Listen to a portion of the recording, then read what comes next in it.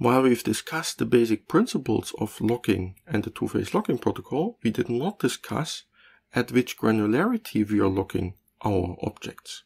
We can lock at the row level, at the table level, at the entire database level. There obviously is a trade-off between concurrency and overhead with respect to the granularity of locking. If we are always locking entire databases, then we have very low concurrency.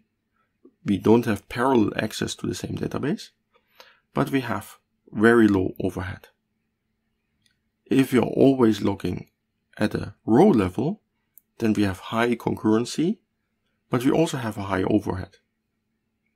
So the idea is to use multi-granularity locking that decides the level of the locks depending on the query. So decides depending on the query whether we lock only rows or we lock entire tables and so on. The idea of multi-granularity locking is to decide the granularity of the locks depending on the characteristics of the query. So let's have a look at our first query. Our first query is a query that selects from the customer table the customer with ID 42. And the ID is a key for this table. So we're selecting a single row. For such a row selecting query, we will typically choose a row lock. Why would we want to lock the entire table if we just look at a single row or just a few rows? Let's look at another query. Our query 2 selects all the rows in the customer's table. So this is a query that scans the entire table. For this query, it would be a massive overhead to lock each single row. So it's much better to lock the entire table. So we have two different queries, one with a row lock, one with a table lock. The question is, how do these queries know of each other's locks? These locks are at different levels of granularity.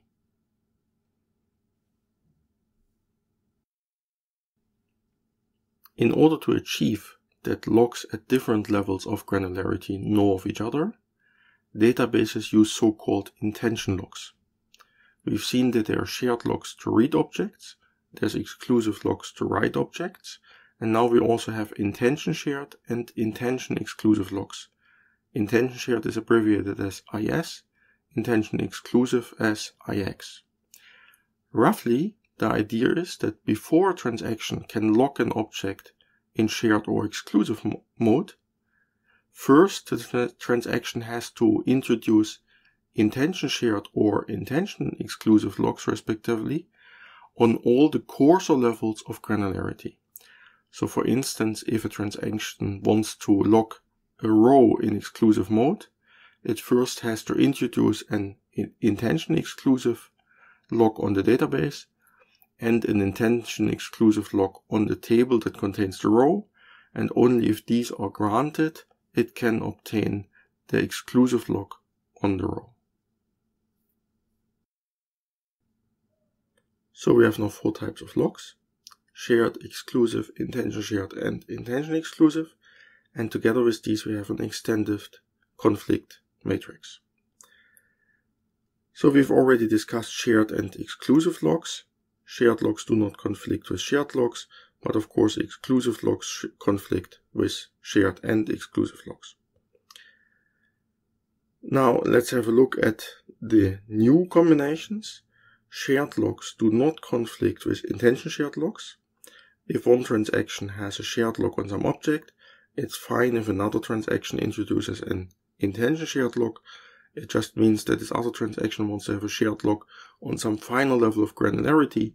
For instance, if the shared lock is on the table and another transaction introduces an intention shared lock on the same table, it just means the other transaction wants to have a shared lock on some row, and that's fine.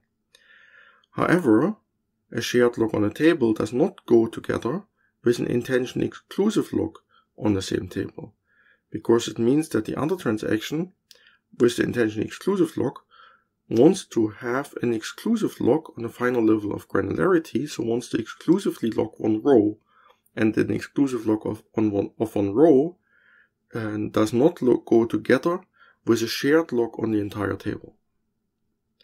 Exclusive locks, of course, conflict with everything. Since this table is symmetric, so you can mirror it along the diagonal, we've already discussed this part, but we still need to discuss this part. Intention locks do not conflict with each other. So an intention shared does not conflict with intention shared. That's clear. Maybe let's discuss why intention exclusive locks do not conflict with each other. So let's assume that you have two transactions that want to introduce an intention exclusive lock on a table. That's fine because they just signal their intention to lock one of the rows exclusively. And if they lock different rows, that's fine. If they try to lock the same rows, then we have a conflict on the row level. But on the table level, we don't have a conflict yet.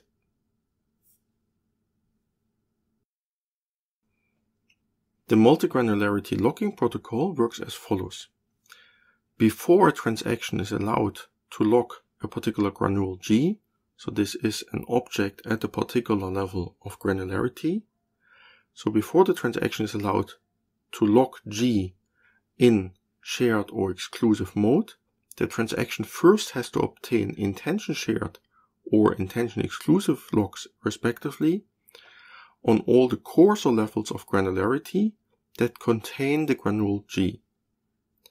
And only when all of the intention shared locks have been granted, then the transaction is allowed to obtain the lock on the granule G in the announced mode. So let's have a look at two examples. Our query 1 that we've seen before. So this was the row selecting query that has selected the customer with ID 41. So it selects a single row from the customers table. So this query would first need to obtain an intention shared lock on the database. Once this is granted, it needs to obtain an intention shared lock on the table. And only if both are granted, it can obtain a shared lock on the row with the ID 42. For our second query, that was the query that has scanned the entire customers table, it would first need to obtain an intention shared lock on the database, and once this is granted, it can obtain a shared lock on the table customers. Now suppose that a third query comes in. This third query is an updating query that wants to update the name of the customer with ID 17. So how would this query proceed? It first needs to obtain an intention exclusive lock on the database and an intention exclusive lock on the table customers. And if both are granted, it is allowed to obtain an exclusive lock on the row with ID 17. Now let's determine in how far this conflicts with the queries that we've seen before, query 1 and query 2. Query 1 was a row selecting query. So query 1 has first obtained an intention shared lock on the database and an intention shared lock on the table customers before obtaining a shared lock on the row with customer 42. So the intention shared lock on the database does not conflict with the intention exclusive lock on the database by query 3, because intention locks do not conflict. The intention shared lock on the table likewise does not conflict with the intention exclusive lock on the table, because intention locks do not conflict. And on the row level, the queries do not conflict because the shared lock concerns a different row than the exclusive lock. The shared lock is for the row 42, whereas the exclusive lock is for row 17. So query 1 and query 3 do not conflict, they are compatible. Now let's have a look at query 2. Query 2 was a table scanning query. We've scanned the entire customers table. So query 2 has obtained first an intention shared lock on the database. This is fine, as we've discussed. And then it has obtained a shared lock on the table customers. And the shared lock on the table customers conflicts with the intention exclusive lock on the table customers. Because a shared lock, we want to have the entire table shared locked, and the intention exclusive lock says that we want to have exclusively some part of the table, and this does not go along with each other. So we have a conflict on the table level between the shared lock on the table of query 2 and an intention exclusive on the table of query 3. So query 3 would have to wait until the shared lock on the table is released by the second query.